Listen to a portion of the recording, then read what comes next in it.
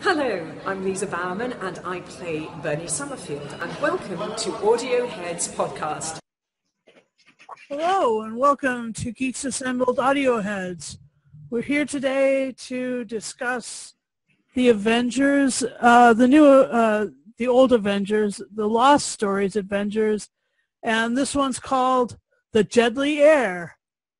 It's a bit like, Outbreak with Mr. Steed in it. So I really liked it. I had a good time listening to it, but I want to hear what these other fellows have to say about it. So let's start with Texas Tim. What did you think of the Avengers and Deadly Air? Well, to me, the Avengers is a series. It started out as one thing and ended up being something else entirely. This first series that Big Finish has reconstructed with audio is almost all missing. I think there's like 2.5 episodes that actually exist, or that were actually recorded. Many of these weren't recorded; they went out live. So it's an interesting idea, and it's a very noble effort on Big Finish's part to remake them for audio, because they don't exist. But to be fair, the show at that time was more about Ian Hendry's character, and Steed was more of a sidekick. And as Lee just mentioned off air, the Steed that we know, who was running around with all these wonderful ladies, was a few years down the road. The show had many different writers and showrunners, and ended up being something different a few years down the road. That addition of Honor Blackman to the cast in the second series kind of changed the nature of the show. Suddenly you had a partnership, a kick-ass broad, and Steed was a bit more dandy-like, and then he had the bowler hat and the umbrella. So it was a lot more fun, a lot more camp, I think, than these first series of serious stories. As far as the episode we listened to, it's very well made. Big Finish pulls out all the stops. They've got excellent cast, they've got excellent sound design, excellent music that really captures the feel of a 1960s espionage piece kind of thing. But the story itself is a bit meh, I thought. And so, I give Big Finish a lot of praise for doing this. It's a very noble effort to recreate these lost stories, but the story itself, I think, could have been a bit more exciting. I think it's just because the world has moved on from that time. We're 50 years ahead, and we've got so much more technology and stuff that these quaint thing, about beakers on a fan or whatever, is a bit silly. But I do think they did change Steed's character a little bit too, because he was a bit flirty with that doctor woman, and I don't think that would have happened on TV at that time. I think that came a bit later as far as his character goes. That's what I'd say right now. Thanks, Tim. Jeffrey, what did you think of the Avengers? And did you see the original when it came out and stuff? Yeah, the original. I was talking to Lee. Came out in 1961, and yes, I remember seeing them. I was really impressed with the Big Finish version, should we say. They've slightly adapted the script, but that is probably a plus. And yeah, this particular one, I'm pretty damn sure went out live. Ian Hendry, yeah, it was before he decided that he was too good for it and he wanted to go to Hollywood. And then, of course, because he stayed with, they really, really developed the John Steed character more and more. And of course, you had he didn't only have female companions. No, he had the famous piece of rhyming slang. who I actually met, and he said he really enjoyed doing the Avengers. Yeah, Gareth Hunt was a great. He was a great sort of. This is like it became like Doctor Who, really. Apart from the fact that the Doctor stayed, that John Steed stayed looking the same all the way through, but the companions would change, and it worked brilliantly. It really did work brilliantly. The only thing he didn't have was an alien companion, but they recaptured the feel of the 1960s and the feel of the original series. It was very, very impressive. As you said, yeah, a good cast. I mean, Lucy Briggs Owen playing Carol Wilson was brilliant. And yeah, I really enjoyed it. I'm glad. Thanks, Jeffrey. How about you, Lee? What did you think of the Avengers and Deadly Air? Well, funny Beef Dad mentioning it's like Doctor Who. I only remembered during the week that Sidney Newman had a hand in creating this show as well as Doctor Who. So we've got to thank him for two great shows. I absolutely loved this. As it's been said, it got the essence of the 1961 season of the Avengers.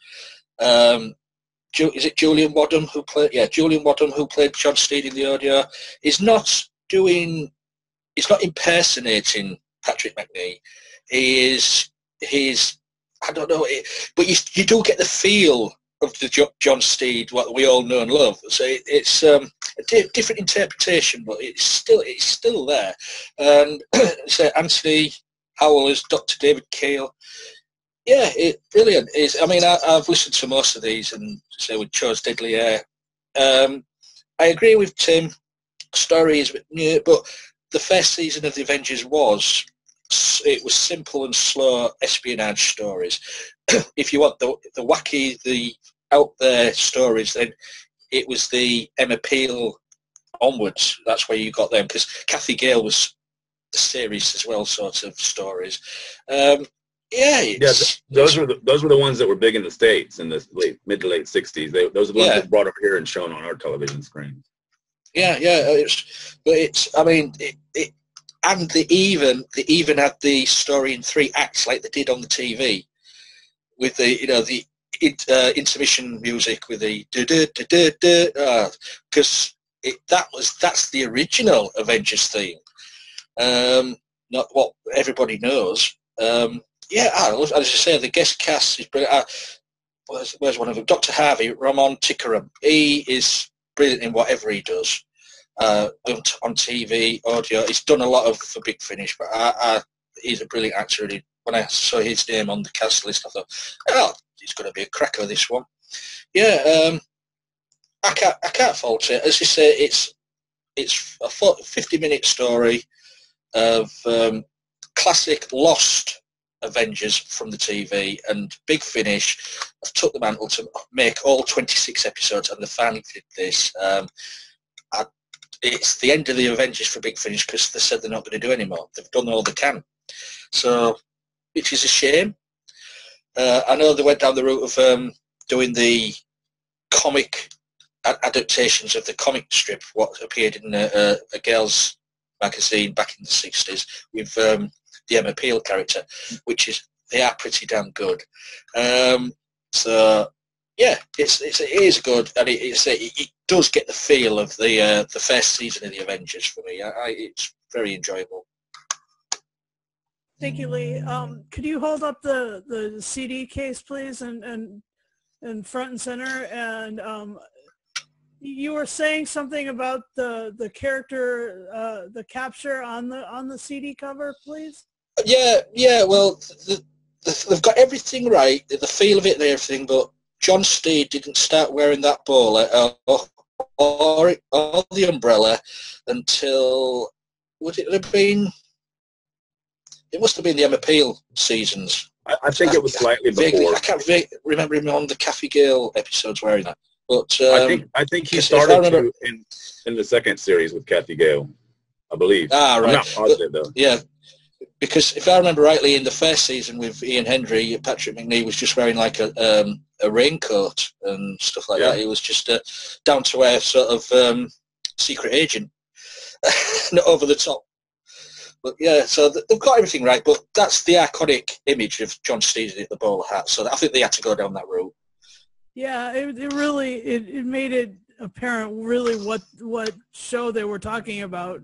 I mean, there's nobody quite like John Steed, right? And his companion or you know the other one was amazing in the depth of intellect and charisma that he carried into it.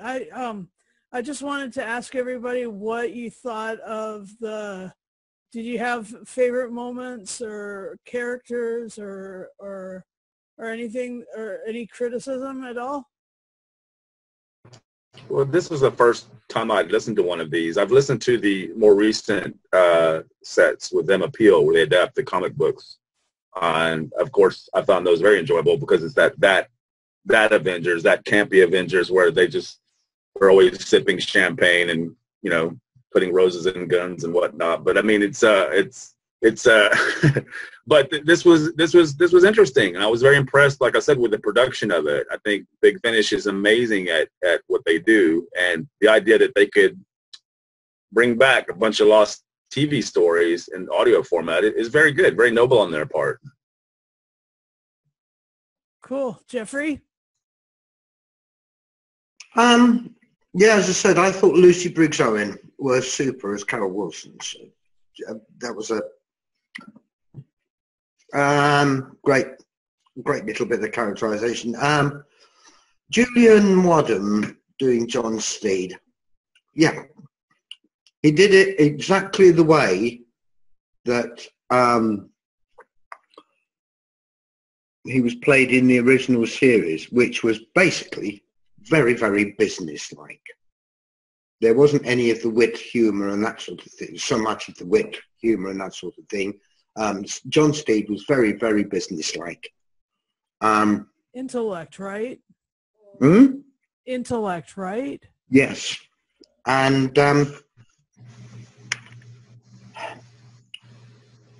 yeah, it was a bit cheesy having the vials affixed to the fan, so that when the fan went round, they went crash. I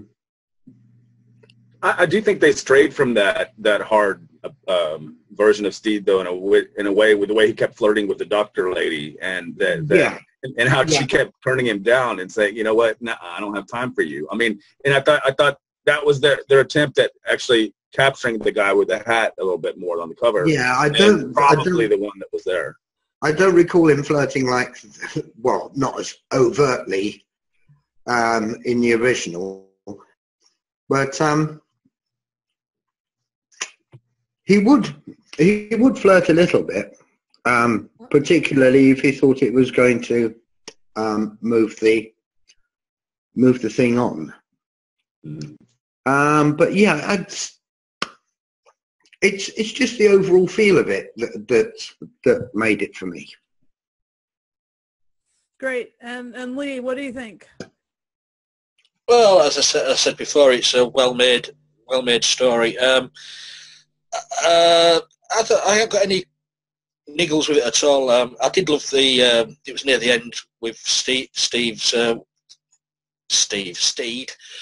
where he's trapped in the thing, and he says, leave me here, this is my, you know, don't worry about it, it's only water.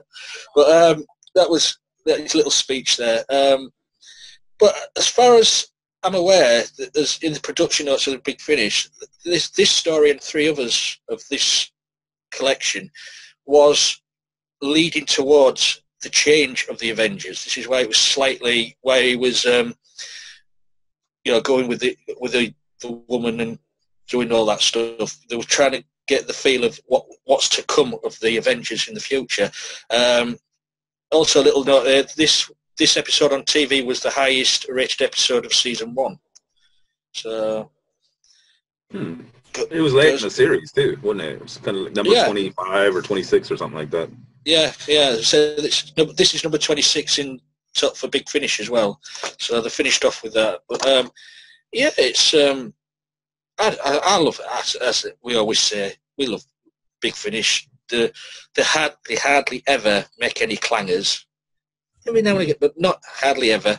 And what they do, bringing back these old shows, what some young people have never even heard. I mean, young people think the Avengers, Captain America, Iron Man. No. You go look at Avengers, you know. Well, John to be fair, Steed. it's not the best name for that kind of TV program. It's clever. It sounds catchy, but what exactly are they avenging anyway? Especially Mrs. Peel. I mean, it's just like, okay, it's just the name of the show. It doesn't really mean anything. But it's Big Finish is a good way of getting the younger generation knowing about these classic shows, and hopefully they'll carry on forever. If they would have brought it into the 21st century, they would have had the whole something to avenge, because I mean, a lot of the sort of things that those classic things like the Saint and everybody, they have a name, but unless they're unless they're brought into the 21st century, nobody really ever addressed the reason for any of these names. They just chose it was that like the 60s was the big era of the spy show. I mean, not only that, you had James Bond on the big screen at the same time. So you had all these ITV shows that were in that vein, with like the Saint, like you mentioned, the Saint, like this show, quite a few others that were either successful or moderately successful, who knows? But I mean, it was that was the big thing of the 60s, I think, was the spy TV show, wasn't it? Yep. Especially in the UK. I mean, I don't know, I couldn't really speak so much for the States, but Alex said I Spy and The Professionals. So yeah, you're right, but it just had to have a snappy title. But then, if the reason for the name will always come out in some sort of future incarnation or whatever. This was the reason for the British Avengers initiative or whatever. That's just what I think. Anyway, I loved the bits where they're doing all the science and they're trying to solve the question of whether or not this contagion was going to kill everybody or go and wipe out Greater London or the whole of the UK. It was just that sort of wild outbreak sort of scenario, and then they solved it by Steed, giving his heroically, giving his speech, and then while he's behind the glass, and I just thought that was so amazing. It was such a captivating story. I was really like totally caught up in it. I do love the Avengers. I loved when we reviewed the Avengers before. That was great. So let's go on to final thoughts and ratings, and then I have to jet fairly soon. So go for it, Tim. Let's keep the same rotation. Well, like I said, the production is flawless. It's excellent. It's brilliant, really. I mean, like I said, I have no problem with the cast whatsoever. They're all amazing. The production design, the music is great, and it is the original music redone today, like in today's time, and it's very good. And like Lee pointed out, the 3-act structure, just like on TV. I mean, they'd fade away into a card, and then they'd come back after the commercial. All that's really cool. It's just I found the story a bit wanting, and again, maybe that's just because it's so out of date or whatever. So I would give the episode a 9 on the average, just because of how good it's produced, and the story itself is a bit of a 6 or 7. But still, I enjoyed it very much. So that's the point at the end of the day. So. Thanks, Jim. How about you, Jeffrey? Well, the production values on this, amazing. The atmosphere, the recreation of the 60s. And I was there and I remember it. And yeah, for me it gets a 9.5. Thank you so much, Jeffrey. And how about you, Lee? What did you think? I love anything Avengers. I've been a big fan of the Avengers since I was a wee lad when I watched all the repeats. And to have Big Finish finally give us season 1 in the only way we can get season 1, big thumbs up to them. I agree with Tim about the story. Yeah, maybe it is a little bit dated, but you know, that was back then in the 60s, the Cold War, stuff like this and all like that. I'm going to give it a 9 as well. So I thoroughly enjoyed it. It's, you know, big thumbs up to them. Thanks, Lee. And I will join Jeffrey in the 9.5. I love the Avengers. I love Steed. I actually love the more campy Avengers. This is my opinion time on this. Yeah, I like that exactly, Lee. Yes, that you know, karate and The gun in the garter. repartee, yeah, and fencing and the bright colors. Yes, it was very awesome. So I really enjoyed this, and let's do another one of these pretty soon. You know, let's just keep going on this.